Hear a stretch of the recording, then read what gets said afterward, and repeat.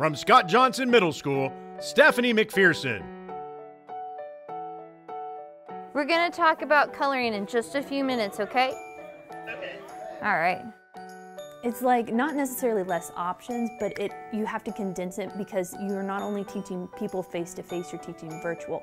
So I can't say on the fly, okay, we're going to do a clay lesson this week because virtual people don't have their supplies. So I'm having to really reel it in and be like, what supplies have I given out? What supplies do they have at home? What supplies do they use or they've picked up from me that I can have them use to create something? So it's less of spur of the moment, we got this supply in, let's use it, let's rock and roll, let's create.